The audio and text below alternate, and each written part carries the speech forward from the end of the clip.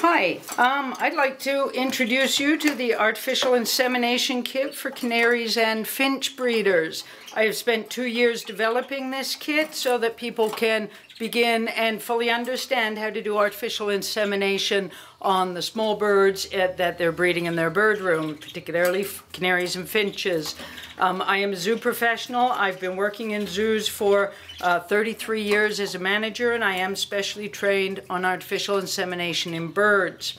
I've spent the last 2 years in my own bird room developing this kit for my fellow canary and finch breeders. I have over 170 birds, and I've been practicing on them for 2 years to make sure that this is fully comprehensive for everybody else, and other breeders can bring artificial insemination into their bird room to solve their infertility and clear egg problems.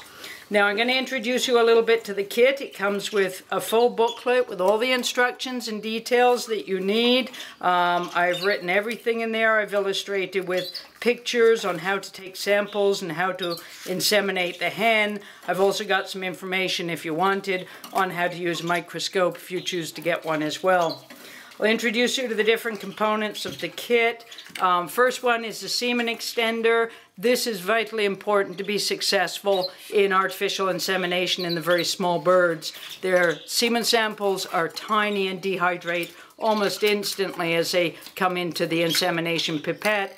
Semen Extender ensures that they stay live and healthy. They're not killed by fecal bacteria, which is why it contains an antibiotic, and it also protects the hen from infection when you're inseminating.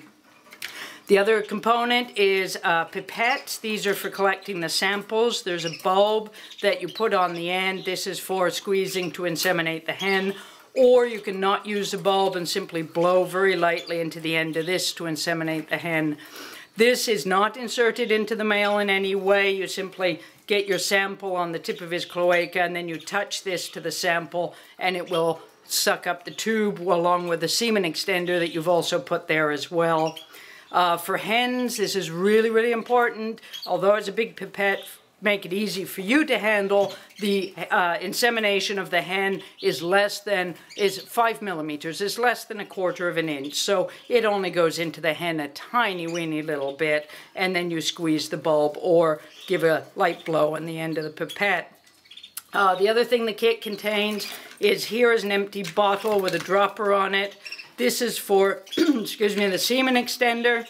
You break open this glass ampule and pour it into the bottle, put the little top on, and you also have a lid for it. So you keep it in the fridge after that. It's good for 100 inseminations. Here's one I broke open earlier. You just snap the lid off. Be careful not to cut yourself. Pour it into here, and this is how you're going to store it, and also how you're going to inseminate. You're going to put a drop on the male's cloaca for sample collection.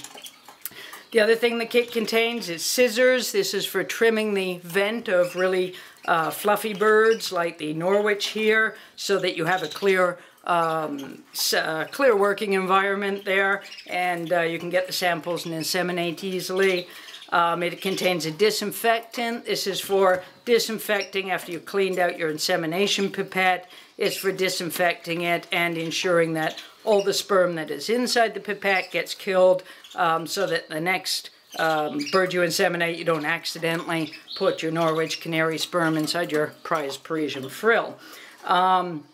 Then it's also got some wipes here. This is for wiping away fecal matter when you're collecting samples or inseminating.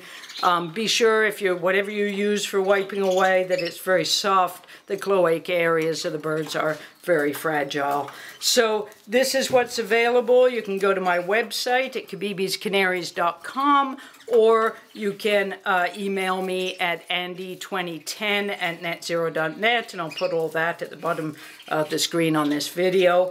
And this should help you solve your infertility problems and your clear eggs. I got 95% fertile eggs from all my Norwich this year, and I did mainly AI on them, and it's fantastic. And I'm really excited to be able to share it with other breeders and show you how to do it.